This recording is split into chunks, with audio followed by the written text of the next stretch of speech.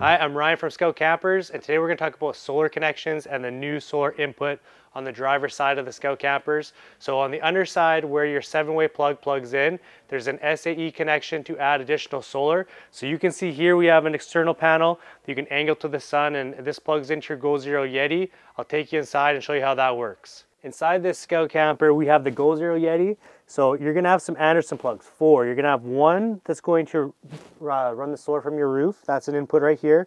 And then you have your 12-volt plug for your lights. And then you have a third one for your diesel heater. And then there's a fourth one. So this fourth one that says exterior 12-volt on it, that is for the exterior solar panel that was just shown on the outside of the camper. So that'll take the place of this solar plug. So you'll take out the roof panel and you'll plug in your exterior solar panel that you can move around and get the different angles of the sun throughout the day. So that'll plug in right here, same spot as the other solar one went, and you're all set.